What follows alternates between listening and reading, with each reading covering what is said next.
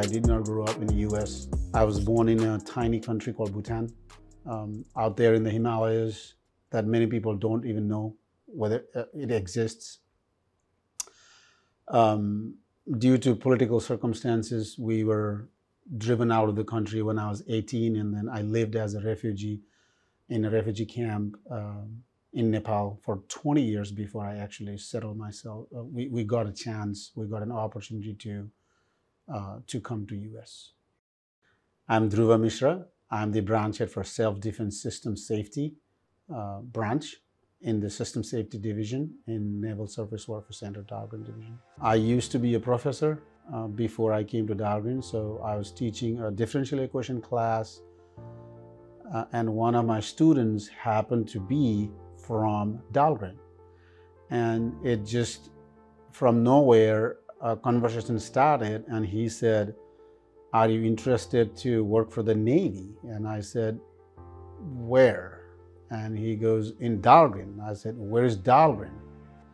You know, the conversation spurred and we started talking more. And then he told me what cool stuff they do here and how much mathematics is applied in so many things. So me being a mathematician, I was very interested in, okay, let me go and see. That's how I came to Dahlgren. And then since I came, I have never had to regret one moment. I've loved every bits and pieces of what I've done in Dahlgren so far. For the 20 years that I spent in refugee camp, it was not the easiest or the most convenient thing I've done in my life, but it has taught me a lot about who I am today. I contribute most of my success to the time that I have spent in the refugee camp, because it just teaches you to be strong, to be resilient, to face the challenge. I've been able to utilize that in Dahlgren pretty much. In the modern day, we tend to get bogged down by simple things like, challenges, a little bit of challenges here and there. But take the challenges as opportunities, because there's always an opportunity hidden inside a challenge. If you're able to see the brighter side of the challenge, then there is that opportunity, and the winning formula is within that opportunity. You just have to be able to find it. Sometimes when I tell my stories to people, I say, I grew up in a farm watching my father plow field with oxen, not with a tractor.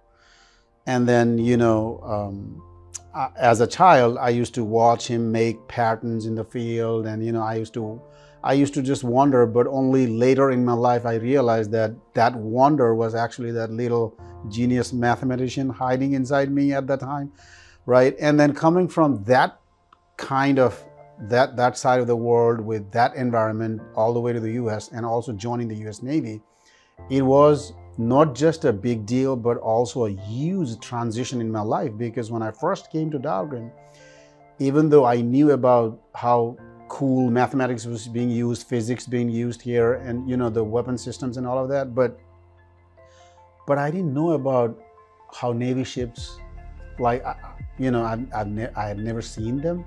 I just knew that I had to work double extra hard than the rest of the community here, because if you're educated here, you're born here, chances are that your parents might have talked about this to you, or somebody in your family or your friends or any circle would have talked to you. But for me, it was totally different. Nobody knew about this.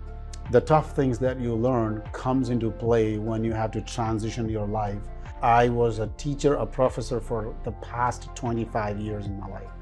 And then all of a sudden I changed my profession to being a scientist, an engineer, a mathematician in the US Navy. So that was a hard transition to me as well.